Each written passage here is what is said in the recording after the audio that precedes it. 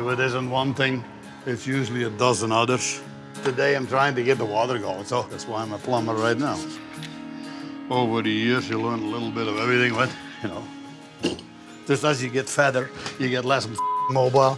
That's the biggest problem, I think.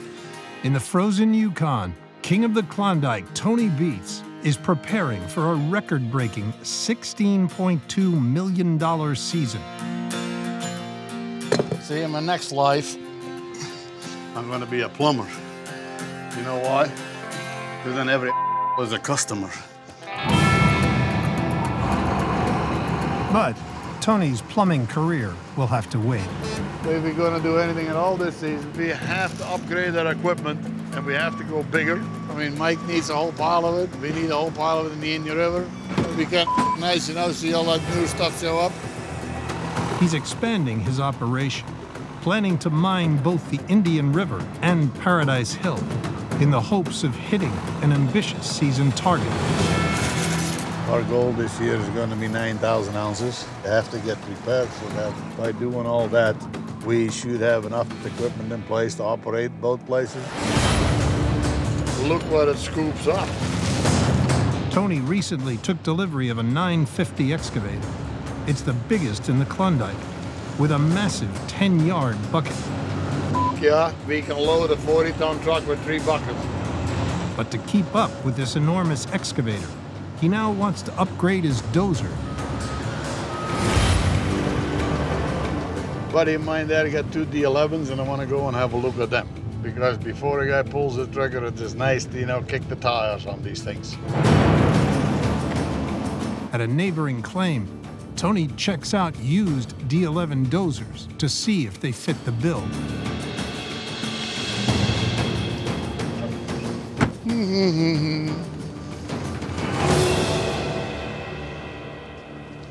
Well, I don't know about this. No tracks. Looks like they put new rollers underneath it. And usually one thing goes, the next thing goes. There's really no use even looking at it. I mean, I have stuff at home already that I gotta work on. Why would I buy something I gotta work on too? No, I don't think so. Let's have a look at the next one. Here is the other one. Looks a little bit better anyway. It's a nice looking cat, but they must be 20 years old already. I have cats like that. I want something that they can rely on for the next 5 years. If we get the license done in the Indian River, there's no use going there with old stuff. You want to be successful, you better show up with some new stuff and be ready to do the battle. We'll talk to Minion, but if we're going to do 9,000 ounces, we better get some power out there.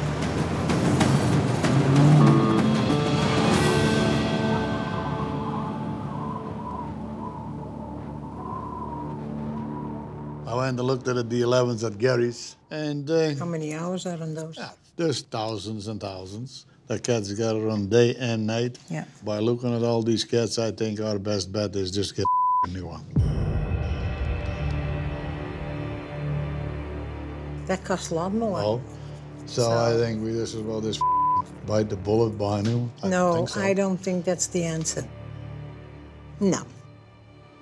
If we're going to get 9,000 ounces out of the ground, then we better gear up for it. Anyways, for years we've been buying old stuff, and Absolutely. I mean, it worked. You know, we had to run older equipment to get to where we are today. But now that we're sitting here and we got this project in front of us, buy new, buy bigger.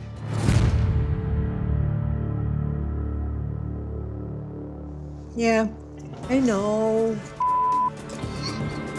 So we blow the out of our budget, but then what the I guess? Well, rules are made to be broken, budgets are made to be blown. But there you go. Well, finally we made it to Adelaide. I guess so. How you like to live here for the winter, Minnie? No. I'm fine where I live in the winter. Determined to hit their 9,000-ounce goal, Tony and Minnie Beets are breaking with their tradition of buying used equipment and shopping for a brand new D11 dozer. We can't go anywhere else to shop for a D11, so we might as well find one in the Yukon. Derek is going to be down there. They're apparently going to have the cat running. Well, and it's going to cost you an arm and a leg, so I mean, you might as well have a look at one. They've traveled 400 miles to meet sales rep Derek Funk. This is an older model for sure, but you're going to get a good idea what these things can push. It'll be a little bit bigger, more horsepower, better visibility, safer, but this will give you a good idea. With no testing grounds within 1,000 miles, Derek has set up a test drive of a working D11, owned by Keith Byron. I highly recommend it with the difficult ground here. It was frozen way beyond what everybody thought. You couldn't touch it with anything but the D11. If you're going to get this kind of gold, you got to have horsepower. Yeah. I got another one we call the hamburger. Oh, That is like a hamburger. that is like a hamburger patty, isn't Pretty it? cool. With 27 ounces each. Holy smokes. Wow. Wow. Tony called me, said he wanted to talk about D11s. I was assuming something used from 1990 or 80. They said, no, I want to look at new ones. I'm like, whoa, what? Because that's not like Tony. Tony is counting on this machine to play a vital role in hitting his $16.2 million season target. It's a little bit more high-tech than what we got in the old bulldozers at home. Compare this D11 to the D10s we have. I mean, we got 20 tons more weight. We got 200-300 more horsepower. Hey, there's just no comparison. Really?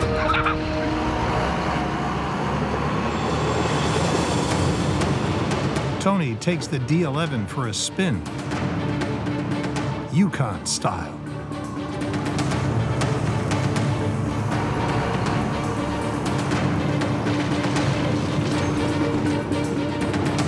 This machine is way bigger, way heavier. It's 850 horsepower. This 125-ton machine can drive the 2,700-pound ripper shank deep into the Yukon permafrost. This thing rips pretty awesome. When we get into the permafrost, this thing will just walk through it like nothing. This raw power will give Tony a jump on the season, allowing him to start way before the Yukon thaws. It definitely will be a game changer. If we want to do something, we're going to have to do it quick, just so we can get it here for the spring season.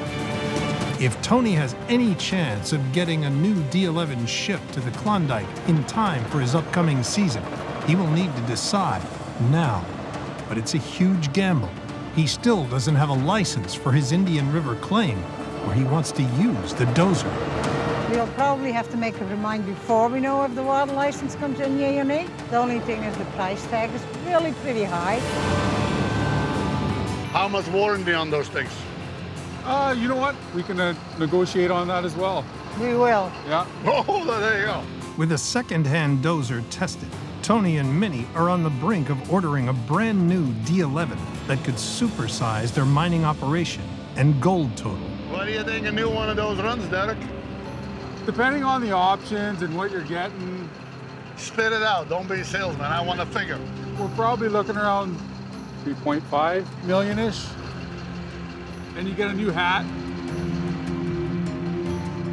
You know what? How about a jacket? I'm gonna get you a jacket. With the jacket comes a new dozer. Do I have to pay for the dozer too? Yeah. Good, well, you write it up and let us know. See what the heck we can do. Okay, let's do it. Deal. I'm not shaking nothing under. Are you kidding? You can't shake hands these days. We bought the damn thing. It's a lot of money, but what choice do you got? You're gonna get 9,000 ounces out of the ground. We need bigger and newer equipment. Hopefully it arrives on time. The new purchase puts Tony $1 million over his $4 million equipment budget. Don't forget the jacket, okay? And send us all the paperwork, will you? I will. Thank you. We'll meet up.